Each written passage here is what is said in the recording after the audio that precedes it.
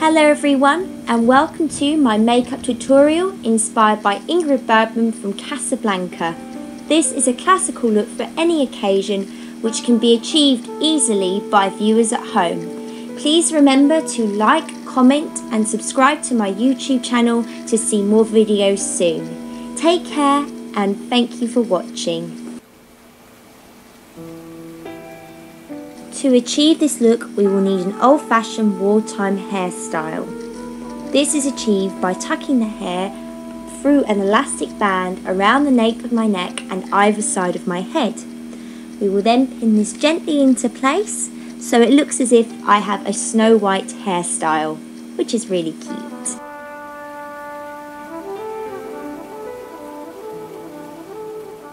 I have cleansed and moisturised my face, and now I am applying a natural foundation to my skin.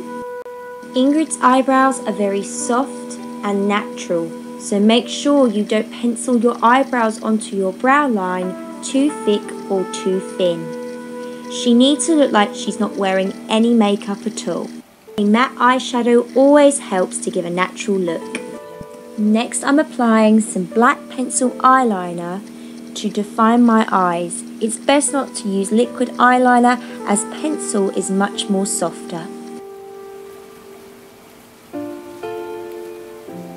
So you can use tweezers with these. I'm using my fingers, which I'm quite comfortable with, but if you can't use your fingers, use tweezers or another method. Here we go. Most classical Hollywood actresses usually wouldn't wear eyelashes, although maybe Marilyn Monroe would wear them as she was such a glamorous icon of the time. It is best to go natural as Ingrid Bergman if you want to be historically correct, but if you want your own style, then it's always nice to wear lashes.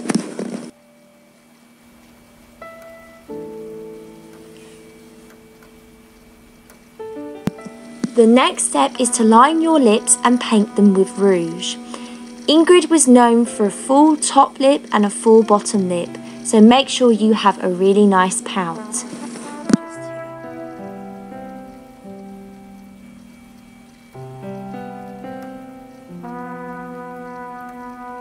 Ingrid doesn't have her ears pierced. You don't see her wearing much jewellery in the last scene of Casablanca. She's very chic, she's very smart, she's ready to fly off on an aeroplane, even though she doesn't want to necessarily leave. But I'm just going to show you some of the accessories I'm going to be wearing very briefly and just model them for you. But all in all, this look is complete.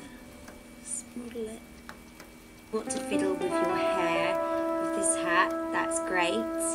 Refer to the picture of Ingrid just so you can get the right look. So this is the look. So here we have a very stylish Ingrid Bergman, if I do say so myself. Thank you so much for watching and supporting this makeup tutorial. Please remember to like, comment and subscribe to my YouTube channel. There will be more videos soon, but I'm happy to take any requests.